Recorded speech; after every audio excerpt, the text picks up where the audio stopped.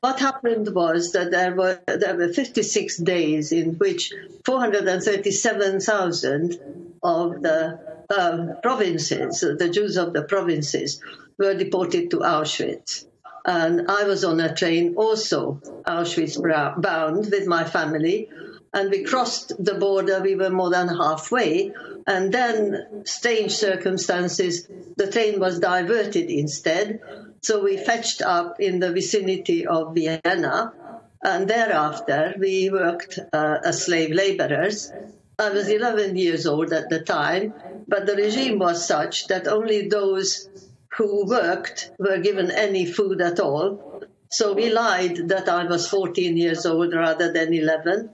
And so I worked with the adults in agriculture.